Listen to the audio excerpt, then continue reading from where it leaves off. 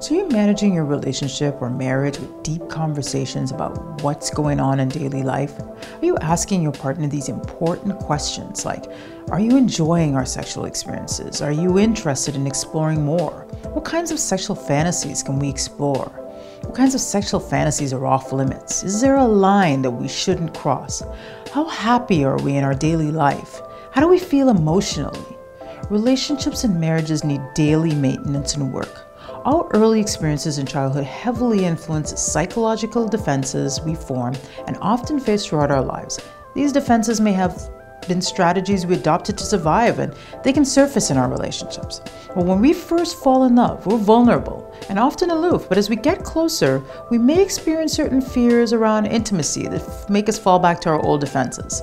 We may become critical and guarded or become anxious and controlling depending on our defense system.